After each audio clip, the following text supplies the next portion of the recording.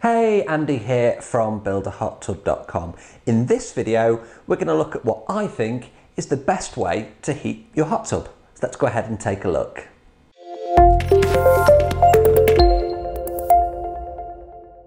Now we know that there's many different options for heating a hot tub. There's propane, there's natural gas, there's electric.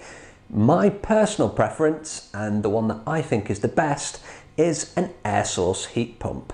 And in this video we're going to look at why I think the air source heat pump is by far the best option. Now it's not as quick to heat your hot tub as say propane or natural gas, but in terms of the unit itself, it's so much easier to install. You don't need any specific pipes or a tank to store the gas itself, so it's nice and easy in terms of the installation. You can pretty much put them anywhere. In terms of the running cost, it's much cheaper than running on electric alone. Exactly how much cheaper really depends on the pump that you opt for, but it can be anything up to 2/3 cheaper to actually run your hot tub. So it's a huge saving, and you can recoup the cost of the initial outlay over a couple of years. So how does an air source heat pump work? Well, an air source heat pump works by pumping refrigerant through the copper heat exchanger coils. A compressor and a condenser are then used to change the refrigerant from a liquid into a gas state.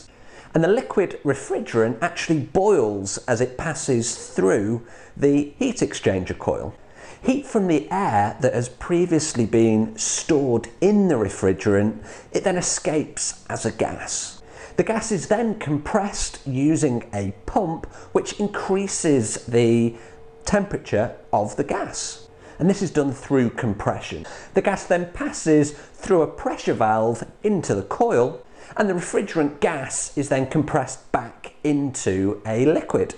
As it does this, the liquid then transfers the heat to the heating element, which in turn heats the water in your tub. So pretty straightforward process. Okay, so what are the advantages then of an air source heat pump? Well, firstly, they have a low carbon footprint. They will definitely save you money on your heating bills. They can be used for both heating and cooling the hot tub. So you can actually use it as a chilled plunge pool in the summer if you live in a very warm area, for example. As we've already mentioned, the installation process is really easy, and there's no fuel to store either, which is a big benefit. You don't need one of those huge tanks that you would for propane, for example. And they've also got a long lifespan, so they're going to last, and it's well worth the initial investment. So what are the disadvantages of an air source heat pump? Well, firstly, the initial cost is quite high. You're going to want to spend a good couple of $1,000s at least on the air source heat pump. You don't really want to go for the cheaper end, and we'll look at why not all of the air source heat pumps are exactly the same very shortly. So air source heat pumps can be quite noisy when they're being used, and their efficiency also varies depending on the external temperature, because obviously at lower temperatures it's harder to actually generate the heat and harness the heat out of the air.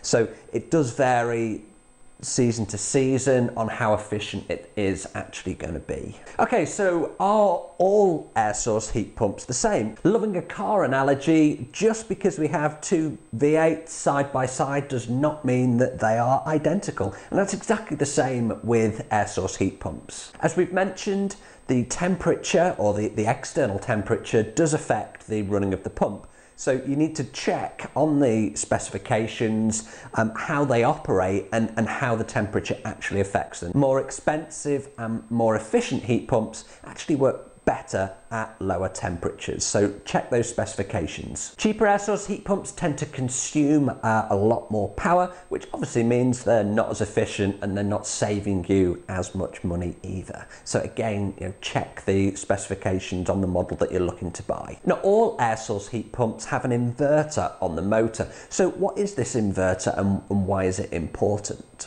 What an inverter does is, rather than having a set speed, so let's make it really simple, either a low, a medium or a high speed on the motor, With having inverter technology there, it means that the motor can actually calculate what the most efficient percentage is to be running. So instead of that low or medium speed, it can actually run at, say, 22% of its maximum power, because it's calculated that at that 22% it's most efficient. So the inverter technology actually saves you money as well. Cheaper air source heat pumps tend not to have a soft start on the motor. Why is this important? Well, when that pump and the motor kicks in, it's going to send a spike on your electricity supply, and it could actually trip your breaker.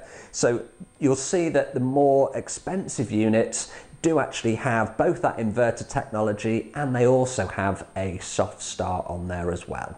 Better air source heat pumps also come with heated lines, which may be referred to as a heated train. And what that does is it basically stops the unit from freezing in those lower temperatures. So again, it's just a bit more technology in there to help the unit out. So we've covered lots of different points about the air source heat pumps in this video. If you do need any assistance with your hot tub diagrams, your plumbing, the supply, please do get in touch. Hope you've enjoyed this video. See you on the next one. If you've liked this video, please do like, share and subscribe to the channel. See you on the next video.